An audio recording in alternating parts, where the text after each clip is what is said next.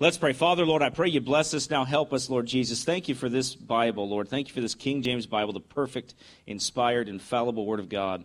Lord, because it does show us everything. It is all sufficient. It gives us everything that we possibly need and more.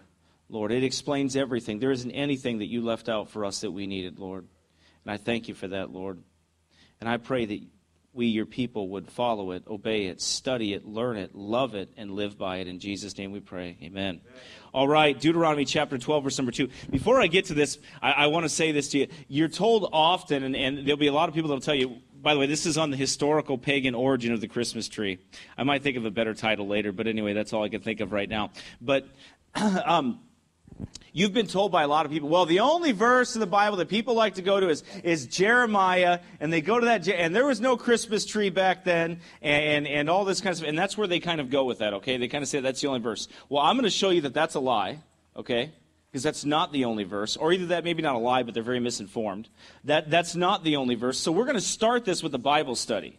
All right? And I don't know how long this sermon's going to go. It may go an hour and a half. I'm not sure, but that's okay. You don't have anything better to do anyway. So, and that's what we're here for today. Amen? But I want to start with this Bible study here because I want to show you from God's holy word that trees were used for worship, and God condemned it long ago. God has always condemned you taking something and using it to worship him. What did he say? Thou shalt have no gods before me, right? No other gods before me. What else did he say? Not to make unto thee any graven image, right? Not to worship anything that what? That was, isn't that Exodus chapter 20, correct? Let's go to Exodus chapter 20. Let's look at that quickly here. I wasn't going to add that in, but why not? Let's do that, amen?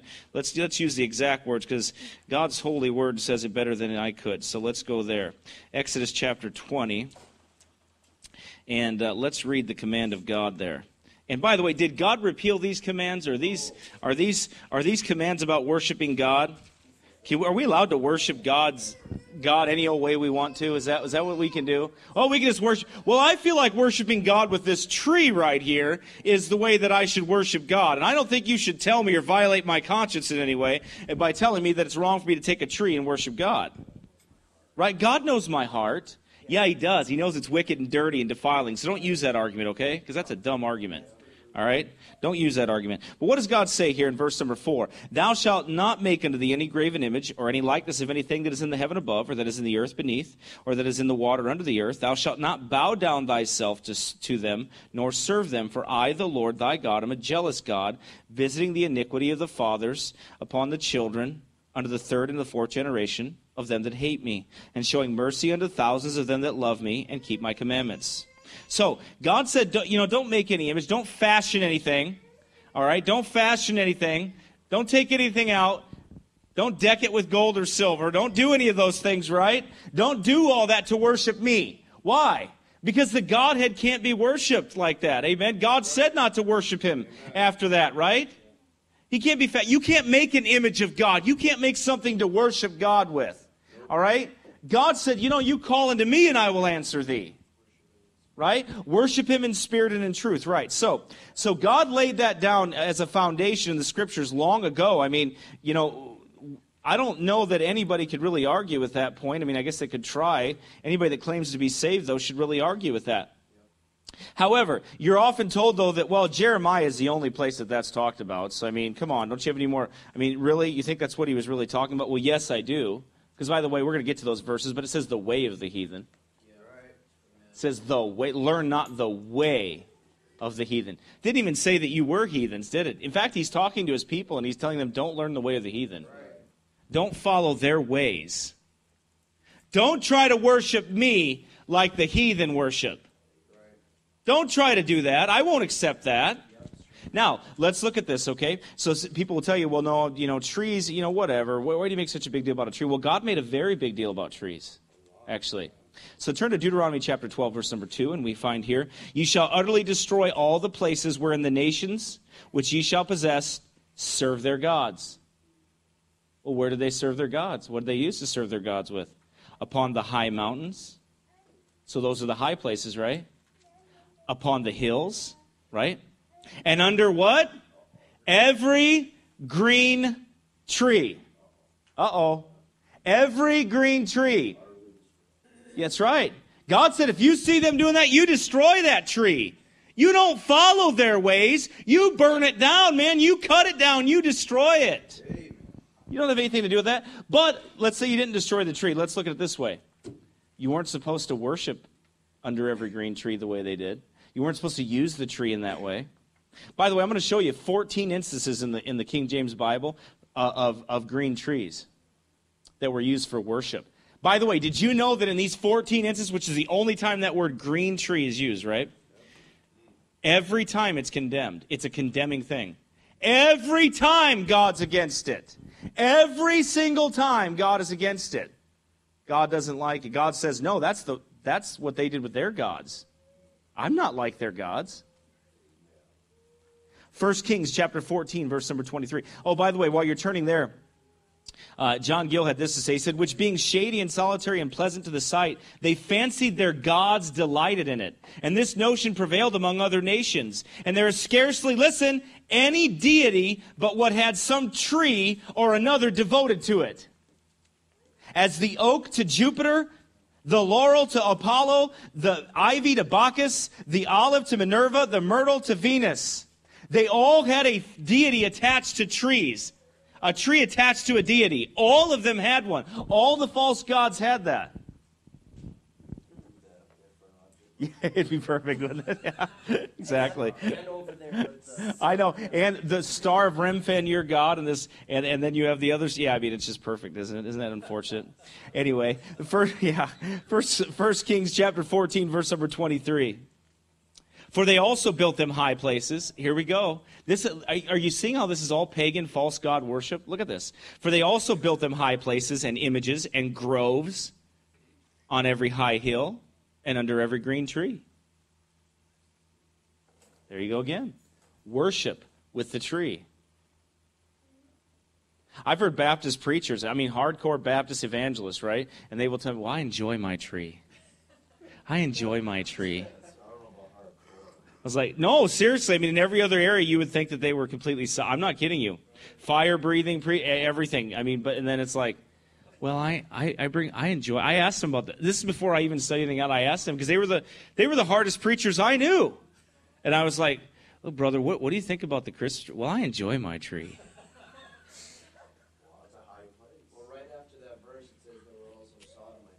Yeah, there are also sodomites. Right, occult worship, green trees, sodomites, like my friend says here. Sodomites. There were also sodomites there. In there. I'm sorry, he did it the other day. Stop smoking your pot. Gets out there and he's preaching. Stop smoking your pot. Your beer. Knock it off. Anyway, sorry. No, I'm not really. 2 Kings chapter 16, verse number 4. We could do more of a study around all these verses. But these are all occult practices. This is why God destroyed the lands. He destroyed them. He told them, burn it all. Get rid of it all. Why? It's defiled. 2 Kings chapter 16, verse number 4. And he sacrificed and burnt incense in the high places and on the high hills and under every green tree. There you go. Height of idolatry right there. Trying to take a Christmas tree, by the way, it's even worse because it is an evergreen. If you understand and I'm going to get into that, what evergreen trees mean to pagans. I'm not even going to use my own words. I'm going to use the words of some other people to show you this, okay? But we're going to start, obviously, with our authority, the Word of God. 2 Kings chapter 17, verse number 10. And they set them up images. This doesn't sound good already, does it? What did God say about graven? Don't leave the graven images out. And they set them up images and groves in every high hill and under every green tree. It's not looking good for the Christmas side, is it, for the Christmas tree? Not looking good for it at all, is it? All right, 2 Chronicles chapter 28, verse number 4. Let's see if we can get any better news here for them. I don't think so. I don't think it's going to happen. I'm starting to see a pattern here. All right? 2 Chronicles chapter 28, verse number 4. He sacrificed also and burnt incense in the high places and on the high hills under every green tree. Well, we just heard that, didn't we? Very similar, that's right. How about Isaiah chapter 57, verse number 5? Let's turn there. Maybe Isaiah will give you some better news for that side. I don't think so, though. Those mean old prophets back there. Weren't they mean? They didn't have the Christmas spirit. No, they did not have the Christmas spirit. That's right. By the way, verse number 4 says, against whom do you sport yourselves? Against whom make you a wide mouth and draw out the tongue? That's another verse altogether to tackle. Are you not children of transgression, a seed of falsehood? Krampus draws out the tongue. So does Miley Cyrus, but that's, inflaming yourselves with idols. Look at this. Under every green tree. Inflaming yourselves. Slaying the children in the valleys under the cliffs of the rocks. Listen, on a side note, before I forget this, I was just reading the history of the Waldenses yesterday.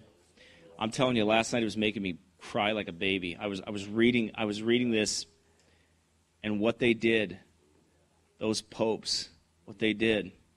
I'm going to read it to you sometime. You need to hear it. You need to understand why men arose and called him the Prince of Sodom, and the reason why they did what they did. You need to understand. You need to know the history. Because it's very sad today that people want to identify with this garbage, this Christmas tree and all this Roman Catholic Babylonian worship garbage, and not separate it and call it out and nail Rome for what it is. Amen. Rome has not changed. Right. But look at it says inflaming yourselves with idols under every green tree. Anyway, Jeremiah chapter 2, verse number 20. Oh, there's that verse. There's Jeremiah. Jeremiah talked about trees too. He said, for of old time I have broken thy yoke and burst thy bands, and thou saidest, I will not transgress. When upon every high hill and under every green tree thou wanderest, playing the harlot. He's telling Israel, he said, man, you're worshiping all these idols. You are playing the harlot. You are committing spiritual idolatry and adultery against me because you have turned your back on me, had turned to the way of the heathen and the worship of the heathen. Amen. The Lord said also, Jeremiah chapter 3, verse number 6. 21 there, right after that. Go ahead. Yet I had planted thee a noble vine, Yep. holy, a right seed. How then art thou turned into the degenerate plant of a strange vine? That's right. And by the way, I'm going to talk about the difference between vines and trees in a little while in this sermon. So that's going to come up too. Jeremiah chapter 3, verse number 6. The Lord said also unto me in the days of Josiah the king, hast thou seen that which backsliding Israel hath done? Wait a minute, so it's backsliding? Okay, what is backsliding? She has gone up upon every high mountain and under every green tree, and there hath played the harlot. Harlot worship. That's what Christmas trees are. They're harlot worship. Say it plain, amen. That's what it is. It's the Bible. It's the Word of God. That's what God said, amen. It's harlot worship. Exactly. Jeremiah chapter 3, verse number 13. Continue on here. How anybody can condone this after studying just a few verses in the Scriptures is beyond me, but I'm going to give you more. I'm going to get you so spiritually piggy fat on it today that you'll have everything you need to understand this and hand this out and give it to everybody. Amen. Oh, it's no big deal. It's just a custom. It's just a tradition. No, it is a big deal to God. What if it's a big deal to God? It is a big deal to God. God cares about how you worship. You're not allowed just to do what you want to do. God cares about how you worship. Right. Nadab and Abihu, they burned incense. They burned strange fire unto the Lord, and God killed them. Yeah, but that's the Old Testament. That's not the New Testament. What, is it a different God now all of a sudden? Don't frustrate the grace of God. Jeremiah chapter 3, verse number 6. Oh, yeah, verse number 13. Thank you. We just did 6. That's right. Only acknowledge thine iniquity. Oh, let me read number 12 here. Actually, number 11. Let's back up here. And the Lord said unto me, the backsliding Israel hath justified herself more than treacherous Judah. Go and proclaim these words toward the north. And say, return thou backsliding Israel, saith the Lord, and I will not cause mine anger to fall upon you, for I am merciful, saith the Lord, and I will not keep anger forever. Only acknowledge thine iniquity. that thou hast transgressed against the Lord thy God, and hast scattered thy ways to the strangers under every green tree, and ye have not obeyed my voice, saith the Lord. God says they haven't obeyed the voice. Jeremiah chapter 17, verse number 2. Actually, let's turn to Jeremiah chapter 10 and read those verses, since we're close to that anyway. Might as well read those as we're doing this study, right? Now you start to see, you see the buildup of every green tree. You see that of under every green tree, how they worshipped and everything that they did. Now do you see this? Okay, now come to Jeremiah chapter 10. We've already read a few verses. Jeremiah's already talked about them worshiping under every green tree. They using the trees, deities connected to trees, false god worship, idols, groves, everything like that. Now, read the context of Jeremiah chapter 10. Ready? Hear ye the word which the Lord speaketh unto you, O house of Israel. Thus saith the Lord, learn not the way of the heathen, and be not dismayed at the signs of heaven, for the heathen are dismayed at them, for the customs of the people are vain. For one cutteth a tree out of the forest, the work of the hands of the workmen with the axe. They deck it with silver and with gold. They fasten it with nails and with hammers that it move not. They are upright as the palm tree. By the way, in Egypt they didn't have evergreens, they had palm trees. Yep. Can somebody say Babylon? There you go. That's right. Tamar, that's right. That's right. That's right. They are brought at that's the Baal worship. That's the same worship. Same worship. They are upright as the palm tree, but speak not. They must needs be born because they cannot go. Be not afraid of them, for they cannot do evil, neither also is in them to do good. Anyway, so what is God saying there? Don't learn the way of the heathen. Learn not the way of the heathen. Stay away from it. All right, then Jeremiah chapter 17, verse number 2. Whilst their children remember their altars and their groves by the green trees upon the high hills. Triple idolatry there, right? Then turn to Ezekiel chapter 6, verse number 13. And I mean, we could read around all those verses, but pretty much what you're going to see is a cultic behavior. You're going to see some sodomite behavior there. You're going to see some things that God hates. That's what you're going to see around all those verses. Every one of them. Every one of these, he's dealing with idolatry and false worship. See, Israel didn't completely forget the Lord their God and everything. They mingled his worship with Baal worship. That's what they did. And that's what Christmas does. It mingles the worship of God with the worship of Baal. That's what it does.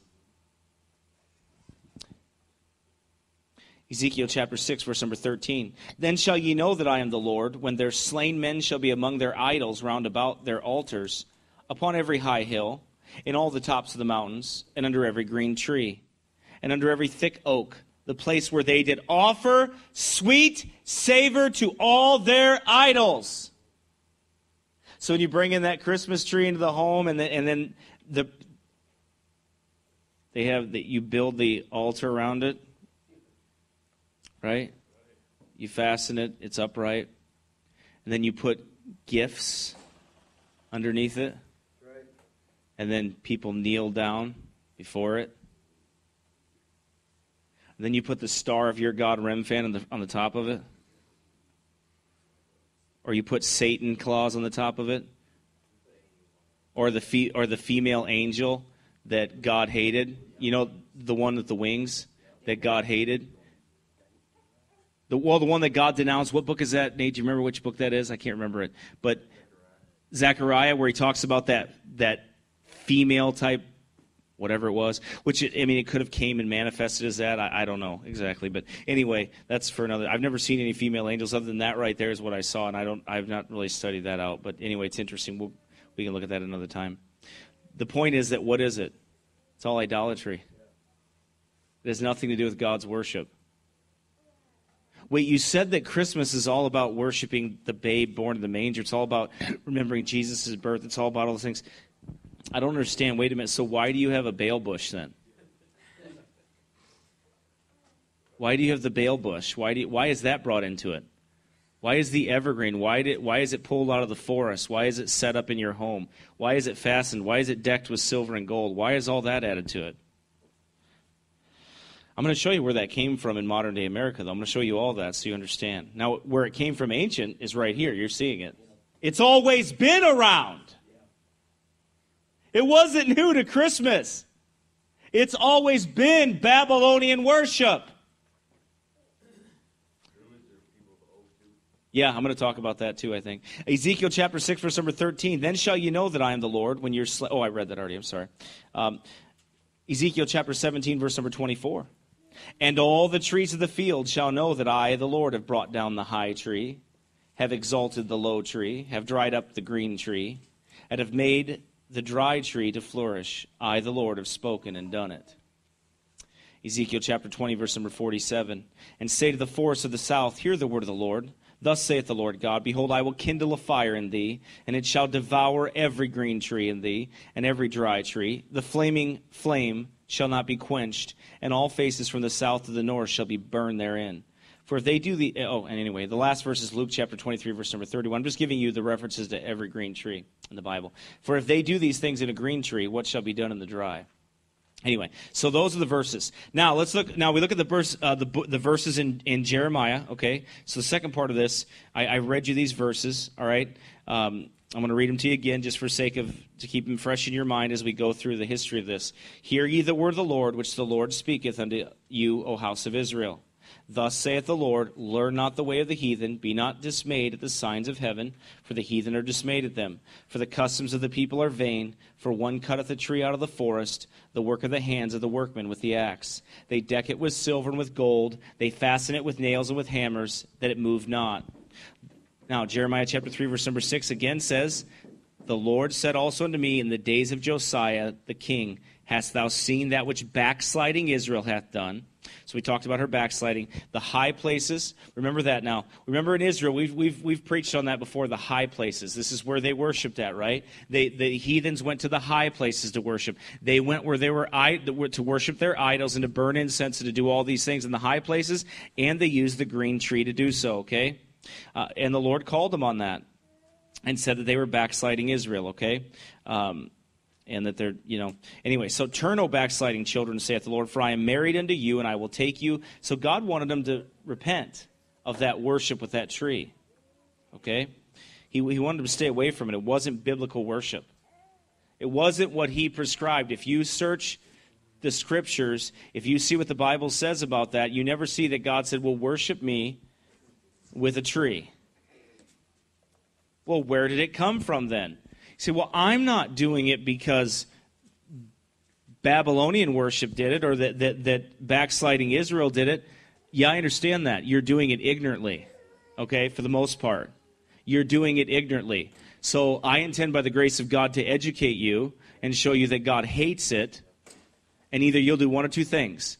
Either you'll get mad at me, or you'll get mad at the devil because you were deceived and you'll get right with God. One of those two things will happen.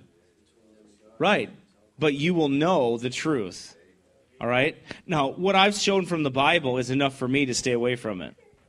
That, to me, is enough to stay completely away from it. And the fact that Christmas is not in the Bible, unless you're looking for Babylonian worship, and you'll find some of it there. But it's not in the Bible. Now, number 3, the green tree or the Christmas tree and the worship of the gods. It's really where I want to take you now. I'm not going to have a lot of Bible verses for this portion because I'm giving you a history lesson of what took place, okay? You've seen from the Word of God, you've seen what happened, okay? Now we go here. Now, by the way, the first thing you have to remember is Jesus Christ is called the vine and we are the branches. Never the tree, right? Like that, not the tree. The tree is not used. Jesus is the vine, all right? Jesus is the vine. The Christmas tree is a phallic symbol, just like the obelisk. Every time you decorate the tree, especially when you hang your round ornaments on it, think about what that symbolizes. I'm not going to get any deeper into that, but I think you understand it. Look, in Masonic order, it was tubal cane, okay? So you'll figure it out. If you don't figure it out, maybe you don't need to know it, but I'm not going to go any further to that, but I think it's self-explanatory enough. That's exactly what it was. We know what a phallic symbol is. We understand that. We understand these people are obsessed with fornication. By the way, God always preached against it and said he hated fornication, and what was it always connected to? The occult practices of the wicked. It was always connected with that, together with it. And God said he hated it. And that's exactly what they do with the Christmas. That's the whole point, that they use God's creation against him. The whole point was to take that tree and to do that. And isn't it amazing that all these Satanists and witches and pagans and everybody else and the devil has all these Christians having a Baal bush in their house, stirring up all that wicked satanic spirit everywhere? The Christmas spirit? Right. You know, there's more than one meeting that Jesus talked about when he said he was wounded in the house of his friends. I'll leave you to think about that. By the way, Nimrod is pictured with the first Christmas tree and holding a reindeer.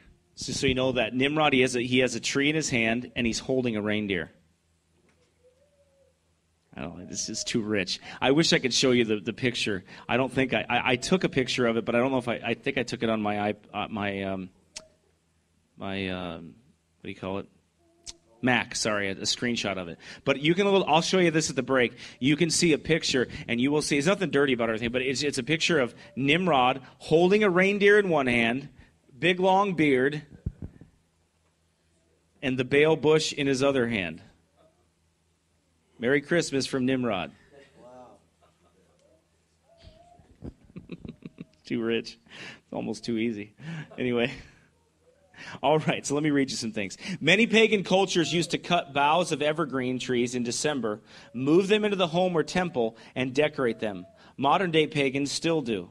This was to recognize the winter solstice, the time of the year that had the shortest daylight hours and the longest night of the year. This occurs annually sometime between December 20th to the 23rd. Most often it is December 21st. By the way, I want you to remember something. This is a more dangerous time than Halloween. Spiritually speaking, this is more of why? Because there's more of a participation in the occult practices at this time of year than any other time right now. It is a dangerous time. Why? Because it's overlooked like it's not a big deal. But when you're learning the way of the heathen and you're following those pagan practices, what are you doing? Well, you're making it real comfortable for devils to be around. Right? Think about it. As the solstice approached, they noticed that the days were gradually getting shorter. Many feared that the sun would eventually disappear forever, and everyone would freeze in the dark and starve to death because of the failure of next year's crops. But even though deciduous trees, bushes, and crops died or hibernated for the winter, the evergreen trees remained green. This is why they worshipped him. Listen. They seem to have magical powers that enabled them to withstand the rigors of winter. If you go out into my backyard, there's a giant, huge tree, man. It's huge, right? Huge tree, right? It doesn't lose anything during the winter, right? They're strong trees, right? They stay through. So heathens and pagans and they worshipped those trees. Why? Because they had that everlasting regenerative power, they thought. They said they seemed to have magical powers that enabled them to withstand the rigors of winter. Not having evergreen trees, the ancient Egyptians considered the palm tree to symbolize resurrection. They decorated their homes with its branches during the winter solstice. The first decorating of an evergreen tree began with the heathen Greeks and their worship of their god Adonai, who allegedly was brought back to life by the serpent Asclepius after having been slain. What is it? More of the Horus, that risen Savior, right? That risen God. Invictus Soul, right? Same thing. The risen God, right? Not Jesus Christ, King of Kings, Lord of Lords. Not him, but the Antichrist. That's who they're talking about. Because we don't need an evergreen to represent Jesus Christ.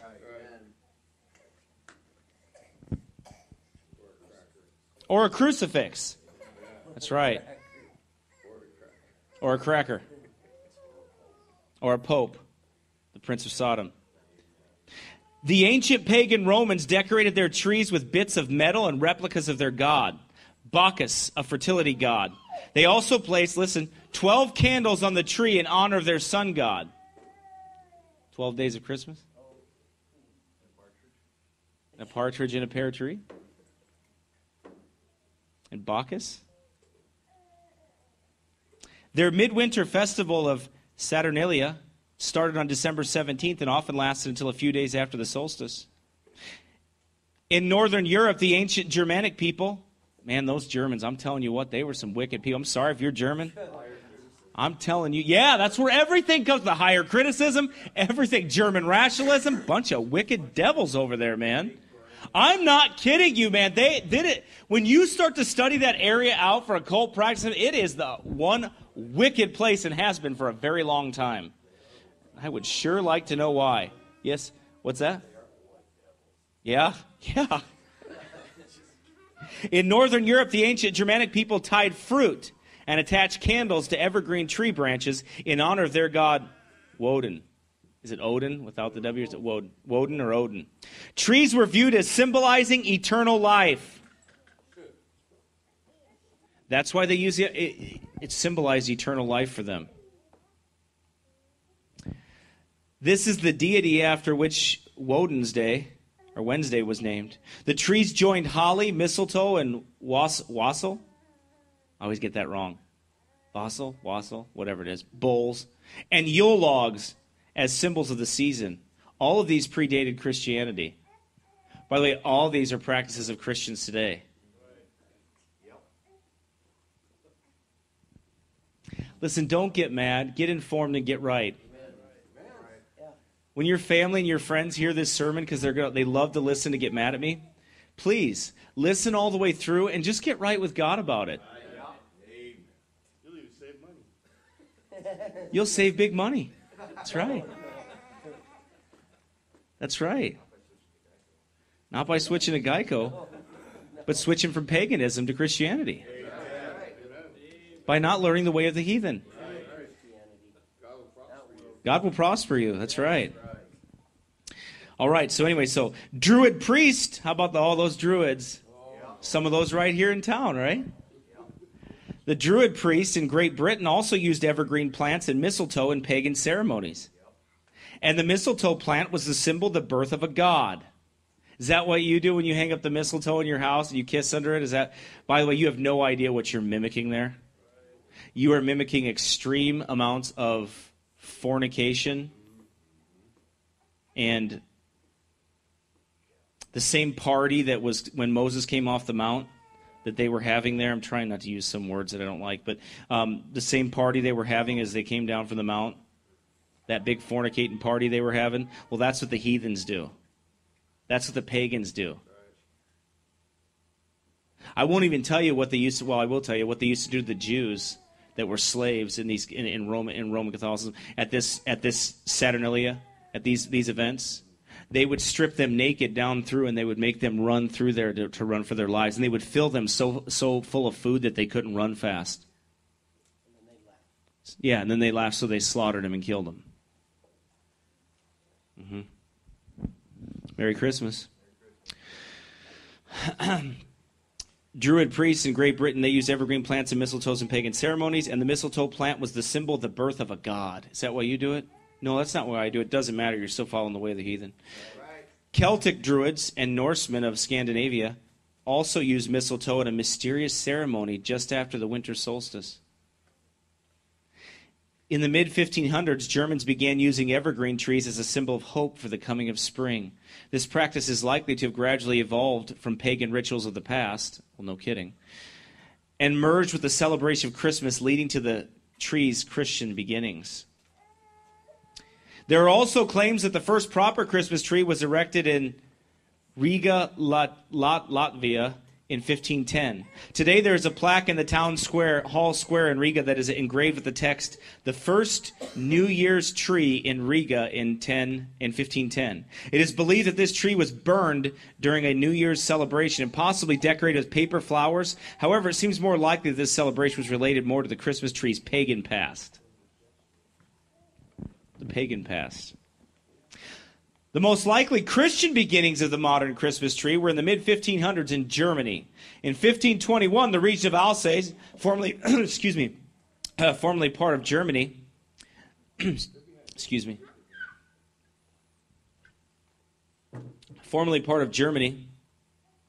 The first pine tree was decorated and used in a Christmas celebration. In 1539, in the Cathedral of Strasbourg, there are church records that state a Christmas tree was used for Christmas celebration. And in 1570, there are reports from a Bremen Guild chronicle that a fir tree was decorated with fruits and nuts which children ate on Christmas Day. In the 1700s, the Christmas tree custom had spread throughout northern Germany, and people began decorating the tree with candles that were lit on Christmas Eve, as is still done today in many homes across Europe. As the Christmas tree custom spread through Germany, the Roman Catholic Church eventually recognized it in the early 1800s. It was introduced to Vienna in 1816, quickly spreading across Austria, and in 1840 to France by the Duchess of d'Orleans. Okay, now, I want to give you the Norse pagan history of the tree, okay? So you understand that. Have you noticed how none of this is scriptural? You don't find any of doing this in Scripture. You don't find any of those things there. What do you find here? To fully appreciate the history of the Christmas tree, one must understand. Now listen, this is from, DeLongFarms.com. They sell Christmas trees, I believe. So they're giving you the real history. Now, this isn't an independent Baptist, okay? This is somebody that makes money off selling trees. So they want to give you the true history of it. They're pretty excited to share that with you. And I'm also excited to share this with you.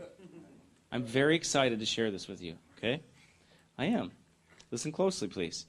To fully appreciate the history of the Christmas tree, one must understand the mystical importance coniferous evergreens held for the pagan Norsemen who inhabited the frigid and often enchanting forests of northern Germany.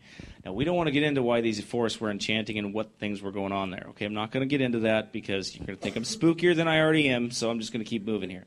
All right? We'll save that for something else. Right? This era of pre-Christian Germanic history can be characterized as a time as savage as it was beautiful, mystical as it was mysterious, and as warm-hearted as it was cold and bitter in a frozen landscape. Pre-Christian pagans inhabited a land that they believed they shared with numerous gods, nature spirits, and demons. A common example was the Norse worship of the oak tree. Its strong and long-burning wood was a sign of the strength of the spirits that inhabited the oak, and it was often used as a symbol of the Norse god chieftain Odin.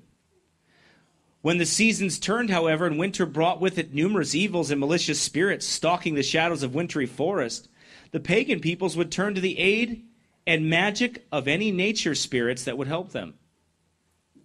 Plants and trees such as mistletoe, holly, and evergreen, unlike the aforementioned oak tree, were believed to have some special power against the darker magics of winter because they were the only plants that stayed green throughout the year.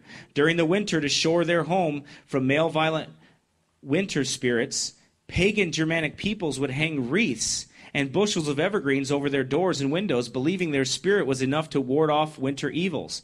Now, let me stop there and tell you this.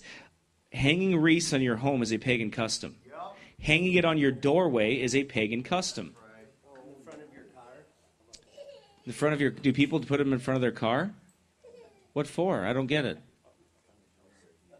Helps their heater? Protect their car from elves? Well, that's what this was for. This was to protect them against the winter and the evil spirits. So they hung a wreath on the outside of their house, on their front door. Listen, you have to understand something, that signs and symbols, they mean something, okay? When people do things, they mean something. You talk to any Freemason, they'll look at it, man, they know exactly what that means. You talk to people like that in the occult, they know exactly what that means. They know if they see that. So listen, no matter how pretty you think wreaths and all that stuff are, those are pagan customs. They're not biblical. They're done for a purpose and a reason. Okay. In many cases, evergreen decor were brought indoors where their scent could freshen the dark medieval homes of otherwise stagnant straw and thresh. The needles and cones could even be burned as a form of incense, its smoke and fragrance filling the home with the protective spirit magic of the evergreen.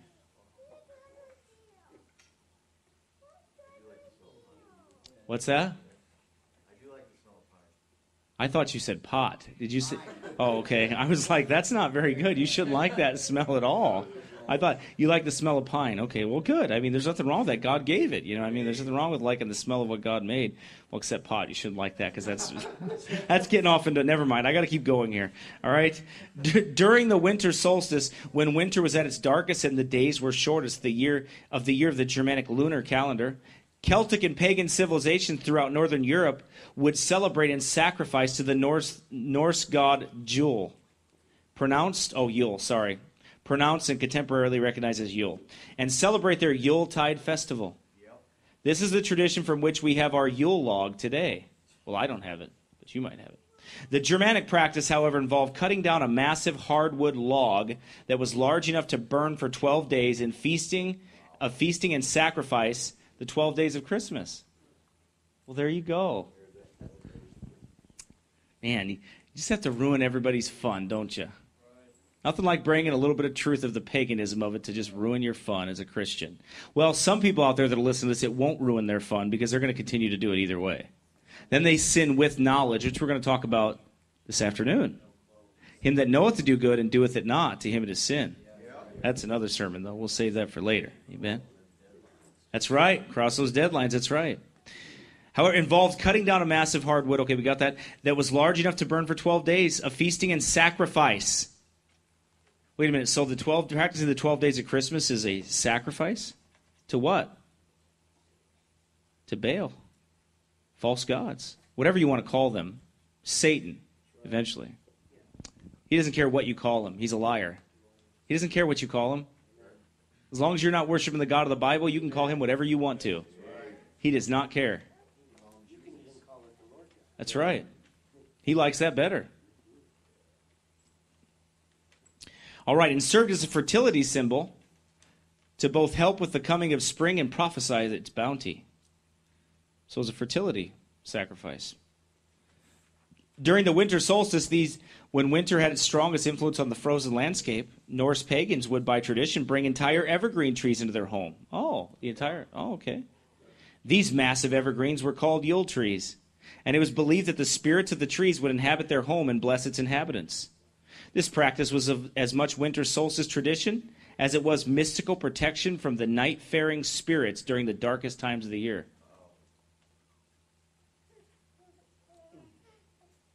Okay.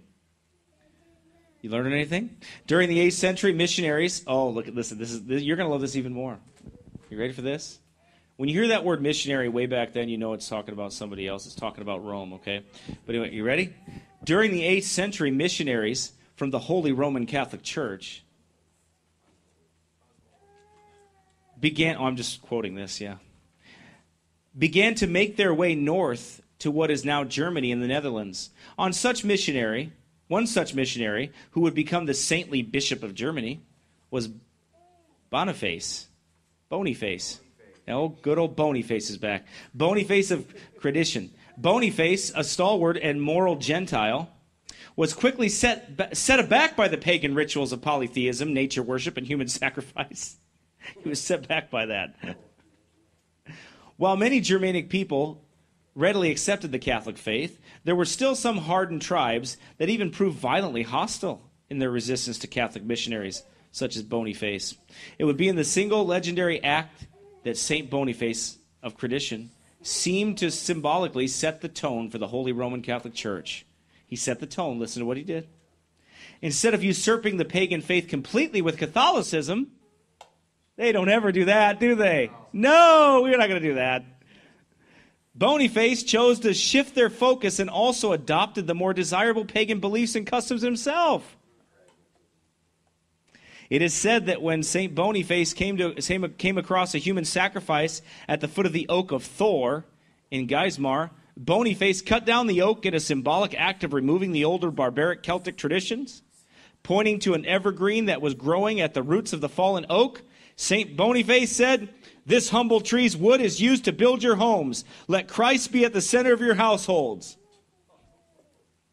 Its leaves remain evergreen in the darkest days. Let Christ be your constant light.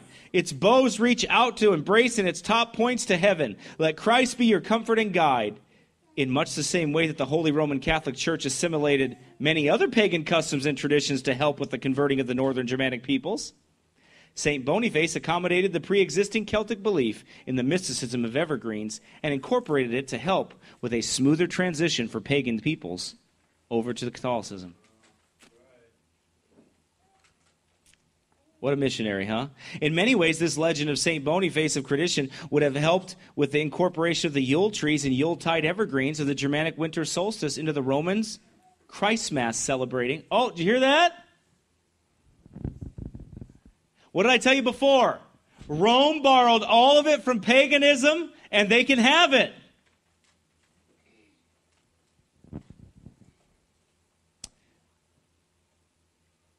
What would happen if all of the born-again believers and Christians across the world just said, nope, we're done with it.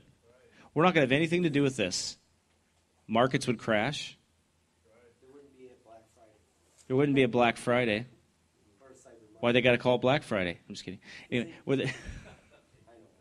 It's not what anyway, what would happen if all of them... Call it a white Christmas. Yeah, exactly. It's true. There you go. So listen to this again. I want to read just this part to you again here. The Yuletide evergreens of the Germanic winter solstice, they helped incorporate the Yule trees into the Roman Christ Mass, celebrating the birth of their Savior Jesus. The converted Germans who were celebrating Christ Mass would have celebrated in much the same way as they did with winter solstice. And Christians today that will hang these trees in their home, and they'll put these trees in their home and deck them and everything else and practice Christmas, what are they doing? They are identifying with winter solstice. They are identifying with paganism and witchcraft. They are identifying with Rome.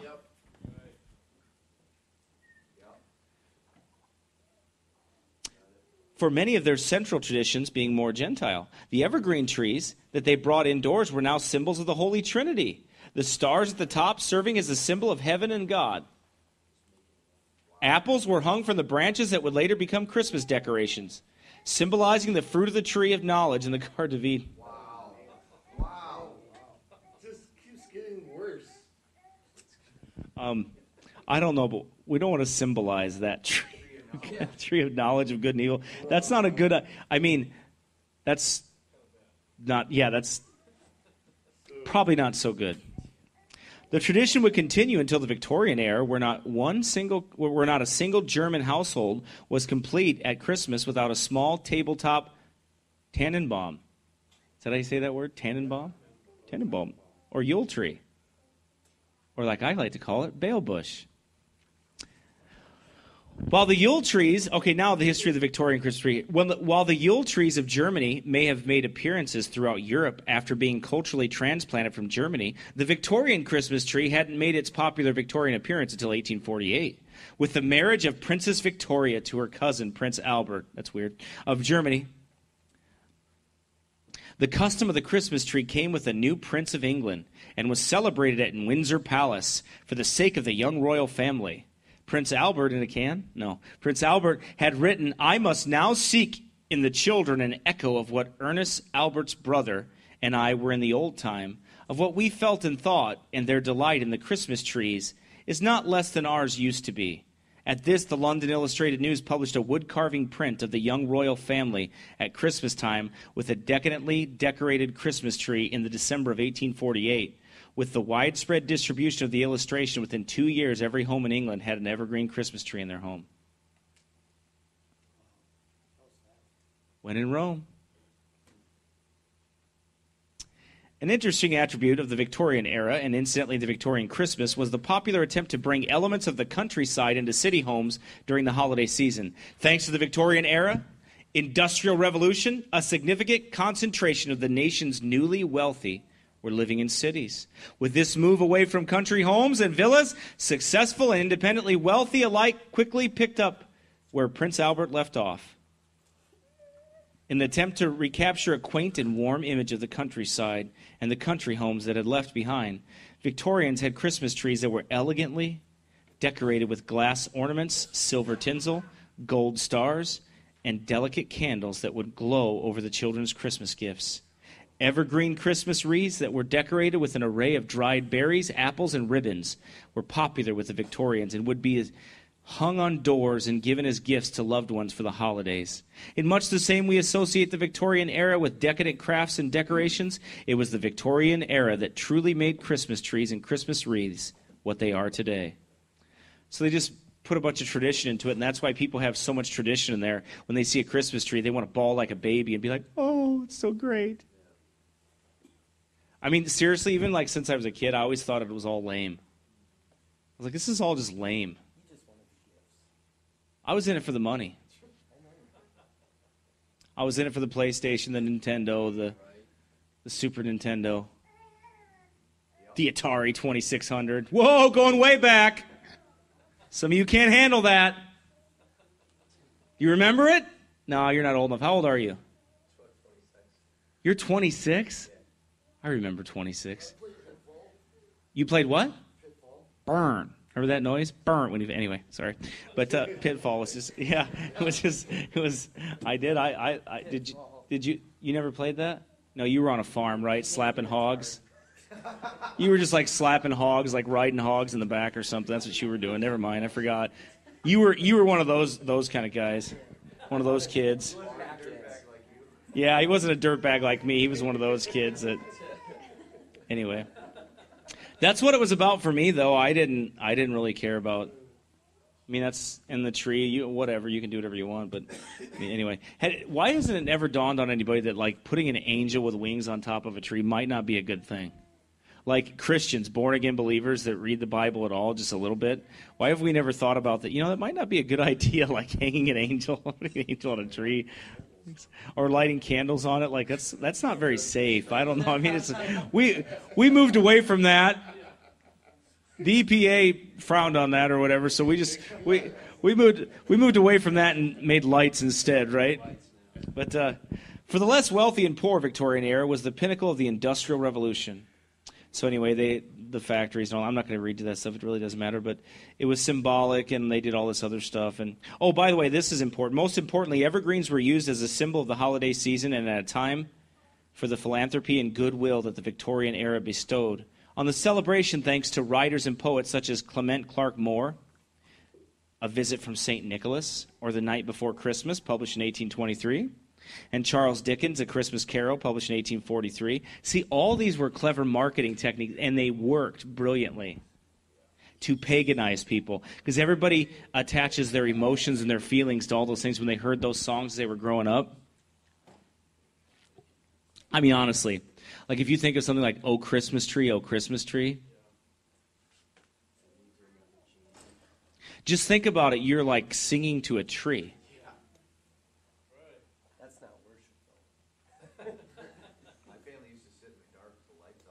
And just look at the tree. Look. There's lights on a tree.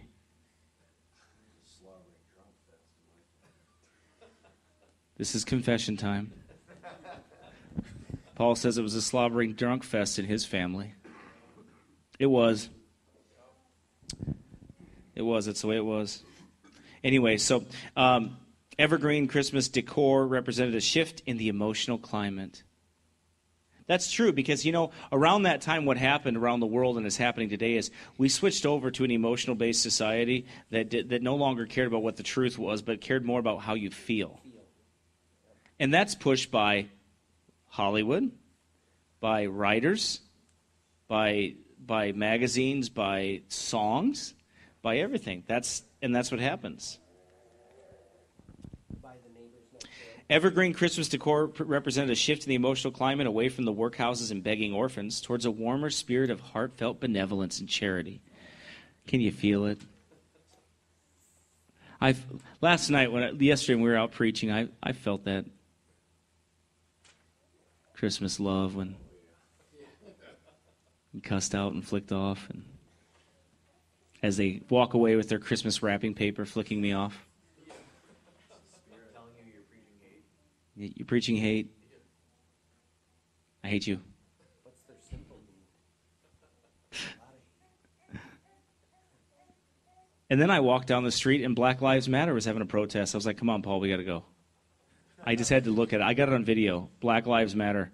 They were having, and I said, Paul, me and Aaron thought that we'd make a new group called Fat Lives Matter. And come on, you're ruining my joke. Knock it off. It's a joke. Anyway, it was funny, I thought. But So me and Paul went in, and we were going to see if we could preach there, and we thought, no, we'll probably get mauled by all these people. It wouldn't be a good idea. But I did find it rather interesting that at a Black Lives Matter rally, there was literally more white people than black people. I don't know what that was about, but it was really weird. Yeah, the pink Black Lives Matter, yeah. Okay, anyway, moving on here, the history of the Christmas tree here. I got to keep moving here. We're almost done in like 2 hours here, I think. The English Puritans condemned a number of customs associated with Christmas, such as the use of the Yule log, holly, mistletoe, etc. Now, understand this. I want to say something to you. The Puritans were wrong in their form of government, okay? So we don't condone them persecuting people that believe differently than them, okay? We believe in liberty of conscience. The purpose of this is to show you that most Christians, and Baptists would have been included in all these, they hated this stuff. They were against it. They were against the practice of Christmas. They knew it was pagan. They were against trees and everything else. But I want to read you, by the way, I was reading the history of the Waldenses last night, and I was reading Oliver Cromwell, all right? Oliver Cromwell was a protector. He was called the Lord Protector of England, and he went over there, and he basically told them, if you don't stop, I'm going to do something about it, because they were killing the Waldenses. And if you read, I'm reading his letters right now that he wrote, and what they did to those people and why he protected them, and he was getting very angry. I mean, he was tired of it, you know what I mean? But anyway, so he was a good man. I mean, he wasn't perfect, but he was a good man in a lot of ways. All right, and he fought the Jesuits. Big time. In fact, the Jesuits, there was when Oliver Cromwell sent an ambassador over there to the Duke of Savoy to tell him, hey, listen, you better stop killing these people. You need to restore them their liberty of conscience. They were afraid of Oliver Cromwell, which they should have been. You know what I mean? And he said, you got to stop doing that. Well, he said that he was visited by numerous Jesuits who told him that, no, but this is not going on. Nobody's being killed over here. This isn't happening. They're not killing these people. They're lying to you. Don't believe that. And that ambassador, he just kind of laughed it off. He was like, yeah, right. He said, I was visited by a few Jesuits that kept telling me over and over again that nothing was going on, that nobody was being murdered over there. And he didn't buy it. You know what I mean? He didn't buy it at all. But anyway, it was just an interesting point of history there in looking at that. You see, that's where the persecution came from. Anyway, but Oliver Cromwell, he preached against this. He said this. He preached against the heathen traditions of Christmas carols.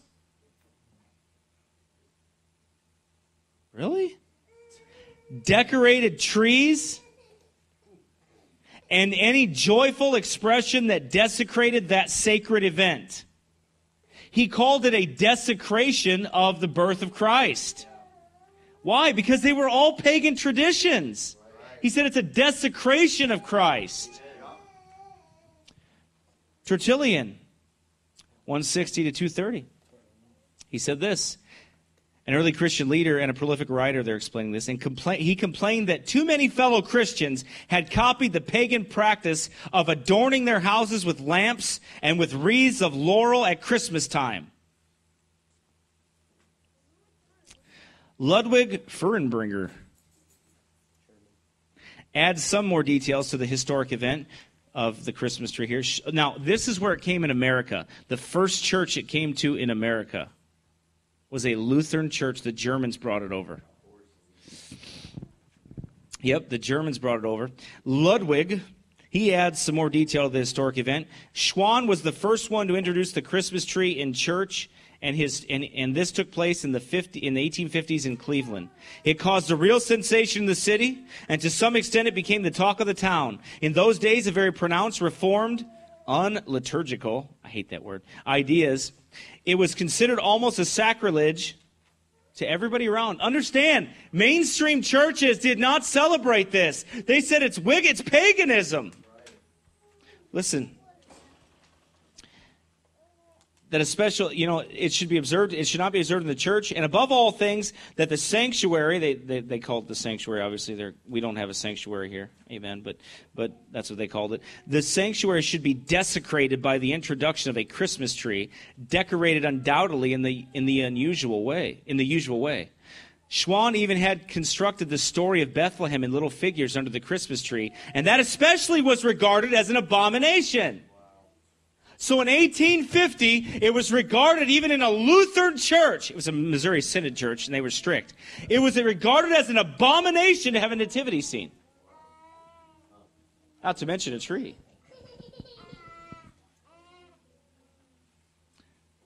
Even in factories, members of Schwann's church were accosted, and to some, the intimation was given that they could hardly continue in their factory employment if they were in harmony with such execrable practices.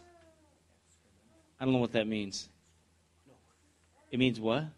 Oh, you said excrement? No, that wasn't what it said. It's the root word, yeah. Stop that. Okay, something detestable, like Dookie. Early on Christmas Eve in 1851, the Reverend Schwann, newly installed pastor at Zion Lutheran Church in Cleveland, went into the forest near his parsonage and no, he didn't read the Bible, and chopped down a small, beautifully shaped evergreen. After taking it into his church and placing it in the prominent spot in the chancel. What's a chancel? Anybody know what a chancel is? Okay. In the chancel. In the Babel building. And his wife, Emma, spent the afternoon trimming the tree. You even got Emma involved with this mess, okay? Spent the afternoon trimming the tree with cookies, he ate cookies. He didn't trim the tree with cookies. I was like, that's kind of weird. I was like, how do you do that? Trim the tree with cookies, colored ribbons, fancy nuts, and candles. A silver star that Schwann had brought with him from his boyhood home in Hanover, Germany. Topping off the tree was a reminder of his happy boyhood Christmas. Christmasses, that's what it says. He wanted to share this same happiness with the members of his congregation, most of whom were also German-born and thus likely to have seen a Christmas tree in their past. The custom hadn't caught on yet in America. Most of the members of his congregation were pleasantly surprised. The wonderful Christmas memories of the old country were enkindled by the sight of the beautifully decorated and lighted tree. Others, however, were offended by the idea of having a Tannenbaum in a church. Within a day or two, Schwann's Christmas tree was the talk of the town, and the talk was not good. A prominent local newspaper called it nonsensical, asinine, moronic, absurdity. Besides being silly, it editorialized against these Lutherans worshiping a tree, groveling before a shrub. Wow. Yep. That was the Lutherans. Worse, it recommended that the good Christian citizens of Cleveland ostracize, shun, and refuse to do business with anyone who tolerates such heathenish, idolatrous practices in his church. Even members of the congregation thought it was sacrilege and idolatry to have such a tree in the church. During the following years, Schwann carefully researched the issue of Christmas trees. He ultimately concluded that such trees were not a sacrilege, but rather a solid Christian custom. I don't know where he concluded that from. A custom in which Christians could express their joy at the birth of the Christ child. The claim has been made that Pastor Schwann was the first to introduce the use of the Christmas tree in a church. That claim, however, is not quite correct. There is evidence that Reverend John Muehlhauser of Rochester, New York, used the Christmas tree in his church as early as 1840. There, however, it was chiefly a money-making scheme, admission being charged to raise money for the church. At least he got some money out of it. Therefore, although Pastor Schwann was not the first to introduce the Christmas tree into the church, as was believed for a time, he may still be credited with him the honor of lifting the custom to a worthy plane and bringing it out of its beautiful significance. End quote. Although Pastor Schwann was not the first to decorate the Christmas tree in North America, he was the first to introduce one into a church. And he was almost single-handedly responsible for this custom gaining widespread acceptance and popularity into America. How would you like to be known as that guy that did that? I want to be known as that guy that brought the Baal bush into the church in America. Be known as that. The location of Zion Lutheran Church has changed since the 1850s, but on its original spot, the corner of Lakeside Avenue on East 6th Street, stands a historical marker that states this: on this site stood the first Christmas tree in America, publicly lighted and displayed in a church Christmas ceremony. Here stood the original Zion Lutheran Church, where in 1851, on Christmas Eve, Pastor Henry Schwann lighted the first Christmas tree in Cleveland. The tradition he brought from Germany soon became widely accepted throughout America, the present site of Zion Lutheran Church. Anyway, so obviously the Christmas tree also, Queen Victoria and Prince Albert, we talked about that in the 1840s and 1850s. They popularized it. They made it popular in England and all over the world because everybody wanted to do what royalty did, right? The newspaper described an interesting festival of the Christmas tree, which was viewed at Concord, Massachusetts. Concord! It's Concord! It's not Concord, right, Paul? Concord!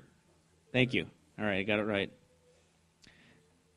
In Concord, Massachusetts, on Christmas Eve, 1853, according to the account in the Springfield Republican, all the children of the town participated and someone dressed as St. Nicholas distributed presents. How does St. Nicholas dress? Like Krampus? Like a pope, that's right. 2 years later, in 1855, the Times-Picayune in New Orleans published an article noting that St. Paul's Episcopal Church would be setting up a Christmas tree. This is a German custom, the newspaper explained, and one that has been of late years imported into this country to the great delight of the young folks who are its special beneficiaries. Exactly. Right? All right, we're almost done here. A tree of evergreen in size. They explained it. Here's an article. I want you to understand this. Here's an article in a Orleans newspaper describing this tree and what happened. Okay? A tree of evergreen in size, adapted to the dimension of the room in which it is displayed, is selected, the trunk and branches of which are to be hung with brilliant lights and laden from the lowest bough to the topmost branch, with Christmas gifts, delicacies, ornaments, etc., and of every imaginable variety, forming a perfect storehouse of rare presents from old Santa Claus. What indeed can be more gratifying to children than to take them where their eyes will glow big and bright, feasting on such a sight on the eve of Christmas? A Philadelphia newspaper. Now, understand, they didn't have television, right? So you're describing this in an article, and that's amazing to people. What is that doing? Making them want one. Right? A Philadelphia newspaper, the press, published an article on Christmas Day in 1857, which detailed how various ethnic groups had brought their own Christmas customs to America. It is said from Germany in particular comes the Christmas tree, hung all around with gifts of all sorts, interspersed with crowds of small tapers which illuminate the trees and excite general admiration. The 1857 article from Philadelphia whimsically describes Christmas trees as immigrants who had become citizens, stating, "We are naturalizing the Christmas tree." And by that time, an employee of Thomas Edison created the first electric Christmas tree in the 1880s. The Christmas tree custom, whatever its origins, was permanently established. Now, listen to this. Man, I thought I was almost done. Whew. Baptists of the South and the faith community of Southern Baptists after 1845 originally did not attach much significance to Christmas. The holiday is not recognized as a special day of worship in any of the historic Baptist confessions. Allusions to it are rare in Baptist history, volumes before 1880, and the holiday possessed an association with worldliness. Listen, that's how the Baptists viewed it, with worldliness and paganism. And even paganism in the minds of many Baptist ministers. Such opinions can still be found among some Baptists today. Amen. Who voice, quote, "The New Testament does not command us to celebrate a festival commemorating the Nativity," end quote. There was always opposition to Christmas trees in America. It went by such name. Christmas, the day, went by such names as the profane man's ranting day. That's what they called it. The superstitious man's idle day. The papist massing day. The old heathen's feasting day. The multitude's idle day. And Satan, that adversary's working day.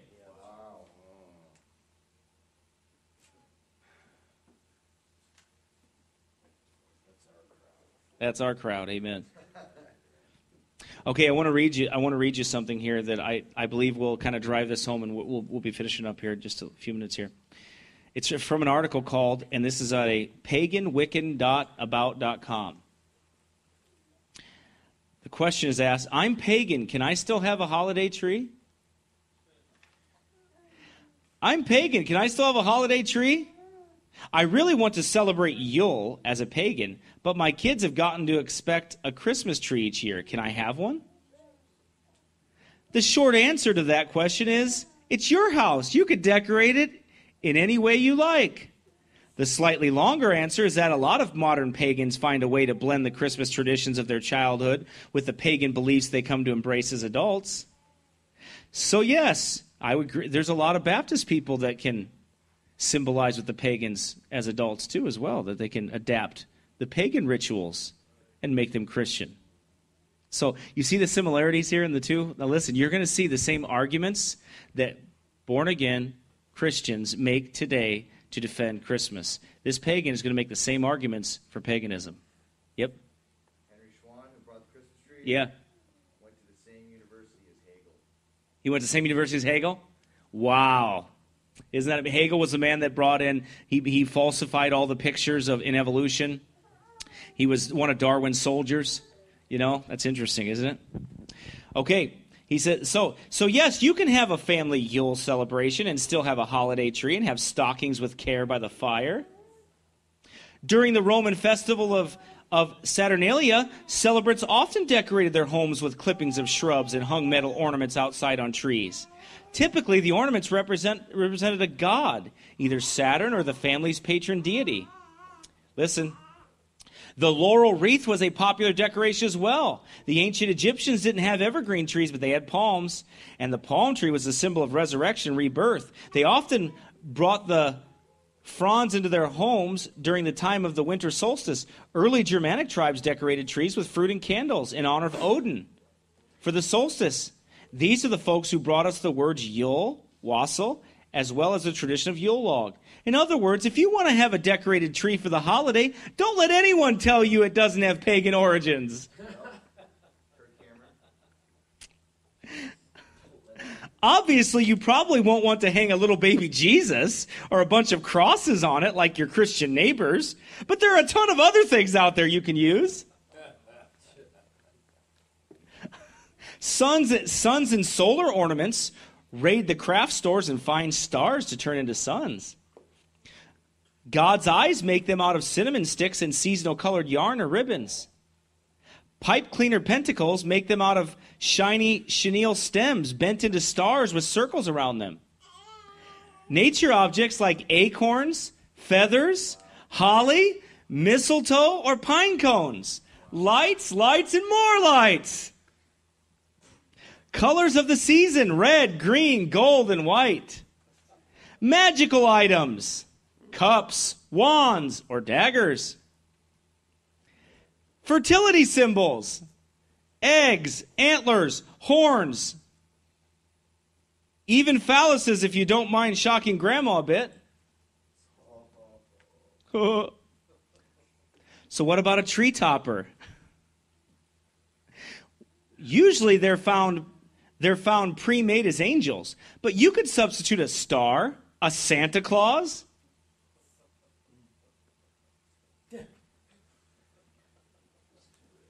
It is rich, isn't it? Or some other item that strikes you as appropriate. One of the best tree toppers I ever saw was actually a Tin Green Man wall hanging.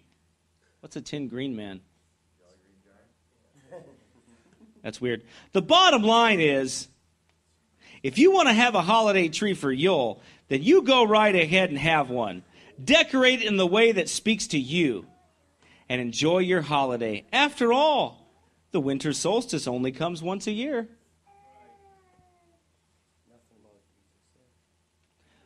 Well, no, they're pagans. They just say, just take the Jesus out of it and you can do everything the same. Are you starting to understand? All they did, that was from a pagan website. All they did was add Jesus to it. And then, of course, you have the song, O Christmas Tree, Thy Leaves Are So Unchanging. Did anybody ever sing that song? You sang it, Lee. Lee? I guess that was a dirtbag. Nate did. Brother Paul sang it. You sang it? Can I ask you a question? Was that ever sung at church? Do you ever remember that being at church? Did you ever lead that at church? Do you have any knowledge or anywhere? No, I'm just kidding. That's right. You have the right to remain silent. That's right. Hey, I sang it. I mean, I didn't really care. I just, whatever. But I probably sang it, I'm sure. I don't know. I didn't really sing that much, so I don't know if I did. But O Christmas tree, thy leaves are so unchanging. O Christmas tree, thy leaves are so unchanging. Not only green when summer's here, but also when it's cold and drear. O Christmas tree, thy leaves are so unchanging. Now, why are you singing to a tree? Why do so many Christians sing this song and not even think about the words? But yet we would be the first people to condemn those that sing rock and roll music. And we would tell them that they're wicked, and that's wicked pagan music, that's wicked, and then sing this song in church, or, Christmas caroling, which is pagan, by the way. Because, most of the time Christmas caroling was they would walk through the streets naked singing, is what that would be, and drunk. What's that? No, they were naked and drunk, and that's what Christians just keep their clothes on and maybe don't drink, and they do it. But the custom is from there. That's where it's from. O Christmas tree, such pleasure do you bring me. Now, how does a tree bring you any pleasure? I mean, honestly, like, you bring me so much pleasure. How? Like, it's just stupid. It doesn't. How does it bring you any pleasure? This is vanity, is what it is. It's singing. You're singing something you don't even know what you're saying. It's idolatry, yeah, but you're vainly doing something. You don't even know what you're doing. You don't even analyze. But when somebody comes along and just analyzes it, it makes you mad. It makes you like, man, that ticks me off. Well, it ticks me off that I sang something so stupid. For every year this Christmas tree brings us such joy and glee.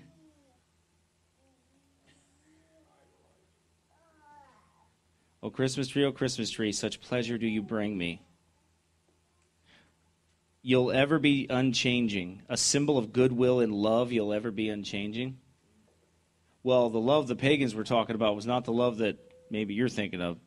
Each shining light, each silver bell, no one alive spreads cheer so well. Not even Jesus? So the Christmas tree brings more joy than Jesus?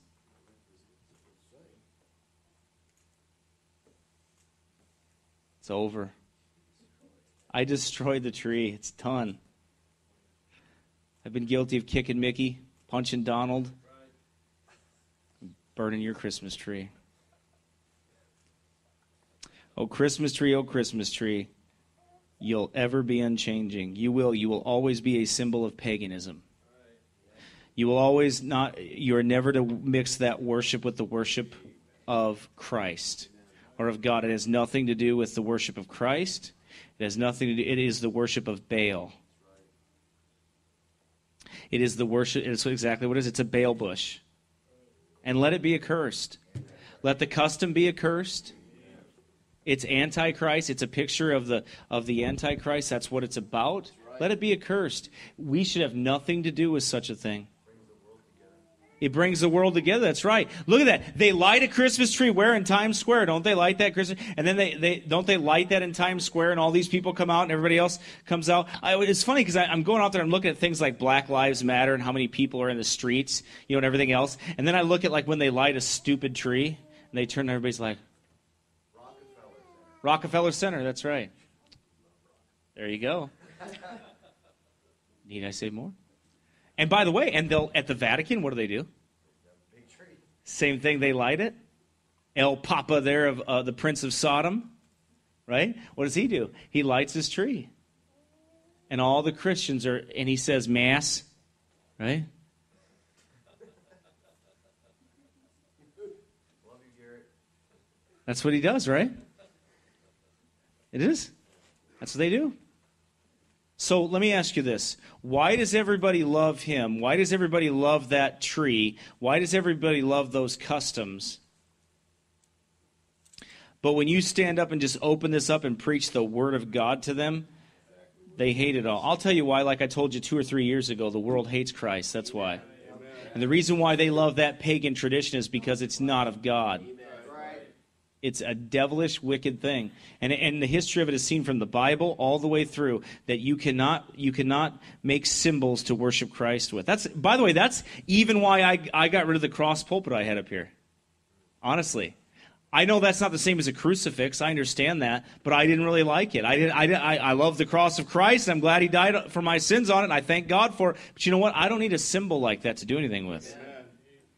I don't need it. We don't need it. Amen? We got to be careful about things like that. Amen? We have to be cautious about things like that. You know? Okay. All right, let me finish, then I'll let you do that. All right? What's that? Okay, yep. All right, anyway, so think about those things. I think it'll help. Amen? I think it will. So it gives you the history of it, and there's more that could be said. So much more about the evergreen, the worship, and you could really dig in deep into that stuff, but when you start getting into it, you have to talk about a lot of perverted things that I really have no desire to get into. Okay? It just gets nasty. All right? What's that? The Masonic rituals that go along. There's a lot of things that Yep. And I don't want to talk about a lot of that stuff because it gets nasty. Brother Paul, you come on. Like the pastor mentioned, we have to be careful with these things. We laugh and joke about because it's so ridiculous. Yep. But from the word of God, for Ezekiel says, "Then said he unto me," then he, Jesus, he said unto me, "Hast thou seen this?" Well, we've seen this today. We've been shown this. We have seen this, the abominations of the heathen and the pagan. Yep. O Son of man, turn thee yet again, and thou shalt see greater abominations than these. Yep. And he brought me into the inner court of the Lord's house, and behold, at the door of the temple of the Lord, right in the Lord's house, between the porch and the altar, were about 25 men, and their backs toward the temple of the Lord, and they were turned away from God, turned away from the house of God, and their faces toward the east, and they worshiped the sun toward the east. Yep. Those Christmas balls, symbols of the sun, sun worship, it's all the same thing. Right. Then he said unto me, "Hast thou seen this, O Son of man? Is it a light thing to the house of Judah that they commit the abominations which they commit here?" Abominations. "For they have filled the land with violence, and have returned to provoke me to anger. Right. And lo, they put the branch to their nose." Yeah, the branch. It all goes back to that evergreen tree. "Therefore," how is the Lord going to react to this? "Will I also deal in fury?" Fury. "Mine eye shall not spare, neither will I have pity. And though they cry in mine ears with a loud voice, yet I will not hear them." This is serious business. It's serious business. "Now will I shortly pour out my fury upon thee, and accomplish mine anger upon thee, and I will judge thee according to thy ways, and will recompense thee for all thine abominations." Fury, anger, judgment, and payback for all the abominations. No mercy, no pity, payback. "Then ye shall know that I am the Lord." There will be a reckoning. This is very serious stuff. I'll tell you. It's serious. "Destruction cometh, and they shall seek peace, and there shall be none." Verse 25, destruction cometh, and they shall seek peace. There'll be many that say unto me on that day, "Lord, Lord." There will be many. They're going to seek peace, and there shall be none. Brother Garrett and I, we just listened to that, God's 3 deadlines. Yep. You sin away your day of grace.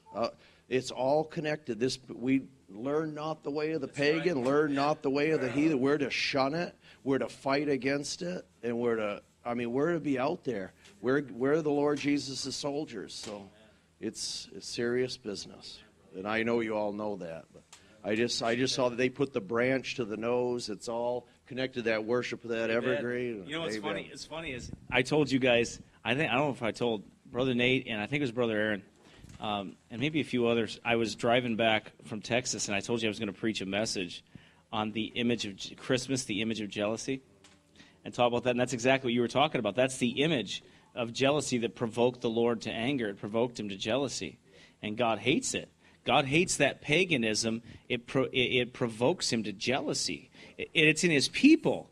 Okay, we're talking about God's people here when we say this. Okay, we're not talking about the heathens. God already knows they're already heathen. It's about the people taking those customs, and it provokes the Lord to anger and jealousy.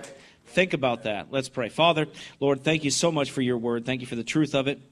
And thank you, Lord, that we have one mind together here in this church. We come together, Lord, and we understand these things. You've given us that wisdom. We don't have it on our own, Lord. It's been given by you. And we thank you for that, Lord. We pray you'd bless us now, Lord, and bless this message, Lord, and bless the food that we're about to receive. In Jesus' name we pray. Amen.